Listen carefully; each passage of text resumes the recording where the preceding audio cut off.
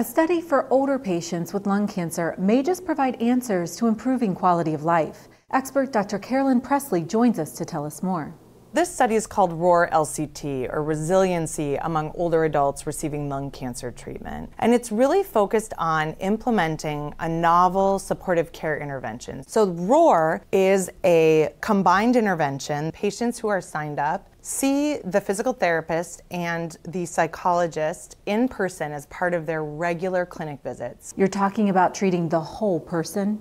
The goal is to really have this combined intervention to really address both the body and the mind together. The care plan is more than just the cancer treatment. It's how do patients feel, how are the care partners feeling, and how do we make it an experience that patients will say, I got my treatment at the James. They care about me as a person. To learn more, visit cancer.osu.edu/blog.